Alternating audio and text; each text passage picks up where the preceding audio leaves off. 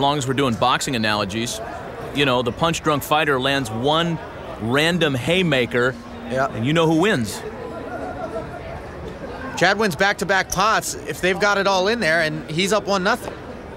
Paul has called with 8-7. Chad checks with Jack-9. And on the flop, Wasicka pairs is 7.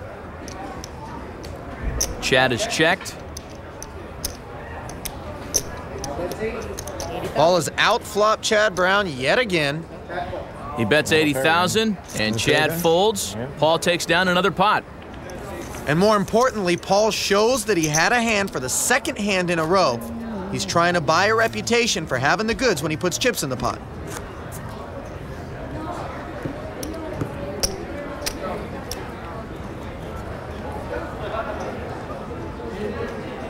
Big hand for Chad here, suited ace-jack. And he limps with it. This is beyond my realm of comprehension, Matt. You've got 5 big blinds. Why are you limping and letting Wasicka take a flop? Shove it all in there. Make him call you. And the flop, 6 tray, a couple of spades.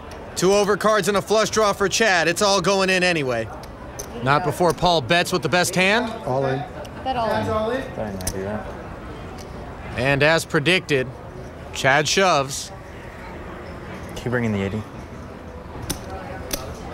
Paul is pot committed here. I call. And now he calls. Yeah, I call. Paul has Chad covered again. You have the ace of spades, X of spades. Ace of spades, jack of spades, and a pair of 6s. Call Wasicka. Hey, you tried to trick me. You limped into the pot. This is the 3rd time Chad's back has been up against the wall in this match. And it's 10 of diamonds. 10 of diamonds on the turn. Chad's gonna need an ace, a jack, or a spade to escape elimination in this first match for the 3rd time.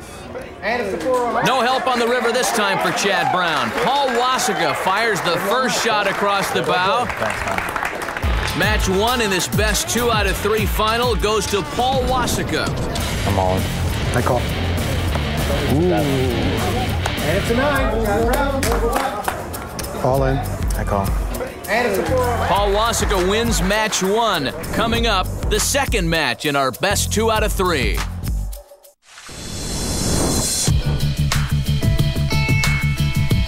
With one match over in this heads-up championship, Paul Wasicka has drawn first blood. In the first match, Chad survived a few all-ins, but eventually Paul held on. At stake is the title of heads-up champion and a check for $500,000. Let's get the cards in the air for match 2. Shauna, thanks.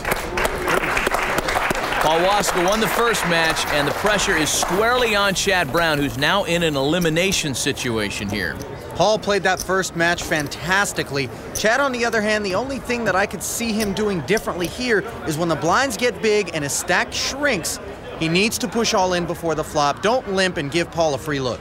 The blinds reset to 3 and 6,000. Chad calls with ace-4 suited. Paul checks. And Paul flops 3 jacks. Somebody get Wasicka a Band-Aid for where the deck keeps slapping him in the face. Turns a 6 of clubs. Can't blame him. He's just along for the ride. Flush draw out there for Chad. Paul has bet 6,000. Chad's got ace high and the nut flush draw. This is a steal flop. Paul could just be betting to pick it up. You know, in Chad's mind, does he play this as though that first match didn't even happen? He's got to. He's got to shake it off. You don't want to make the same kind of mistake that Shannon Elizabeth made, not being able to get over something that transpired when she was playing against Paul herself.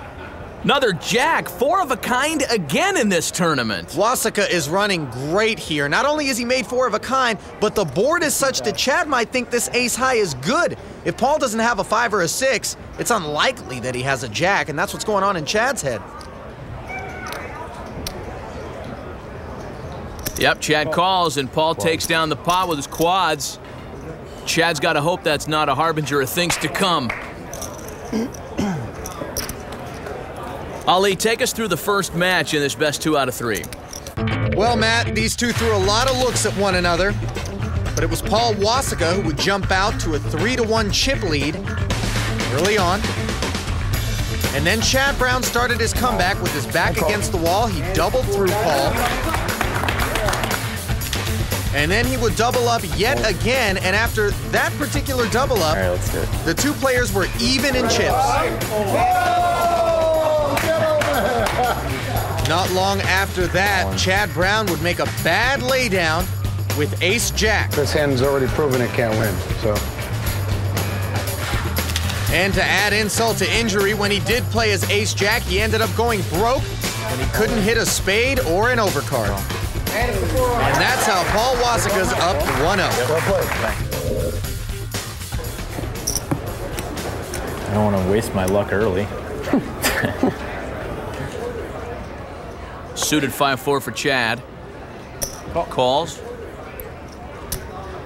Oh, you've still got some luck there, Paul. Plenty left over in the tank. Nothing to worry about. Pocket aces. When it rains, it pours, Matt.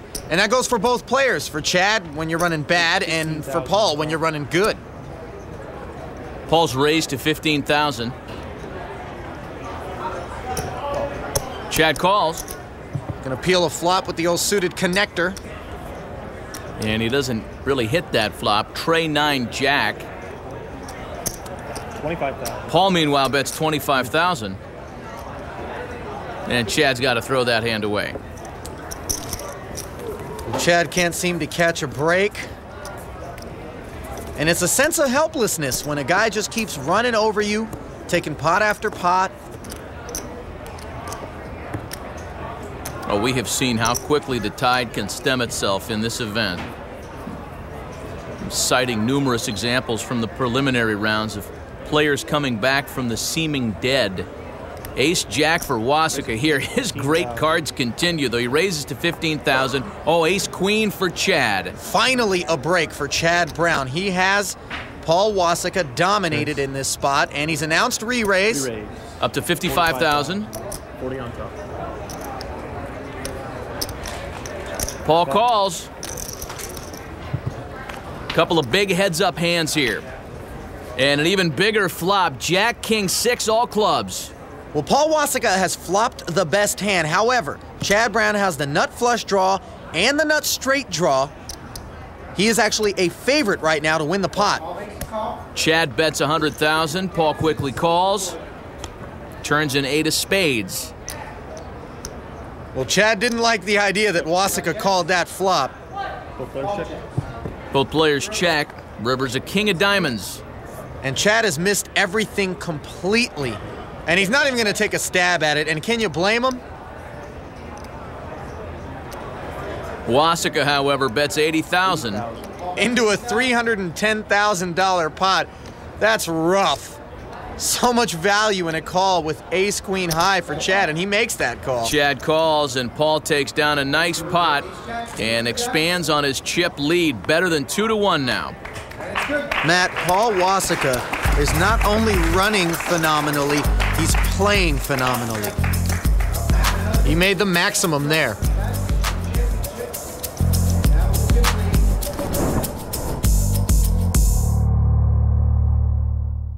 The 2007 Heads-Up champion will receive an Omega watch courtesy of JohnParadisojewelry.com. The two players in the hunt for that prize and a $500,000 bounty, Chad Brown and Paul Wasicka. Paul has won a match in this best 2 out of 3, and he has a big chip lead here in the second match. So Chad, Raise it, make it 30,000. with King Deuce, will raise to 30,000. Ace-9 for Paul. Blinds are at 5 and 10,000. Still low enough to have some play. Paul wants to see a flop. And it's a good thing because he pairs his 9. Middle pair, top kicker. Both players check into the turn of 6 of diamonds. And Chad didn't follow up with a continuation bet. He has done that at times. He's mixing it up. Now Paul's going to fire out here, obviously with the 9. Raise to 60,000. Chad raises to 60. Chad's trying to represent that he flopped a big hand. That's going to be a tough sell on this board and that turn against Paul's hand. Paul calls. River pairs Chad's deuce. It doesn't help him, however. Paul still got the best hand. Check. And he's going to let Chad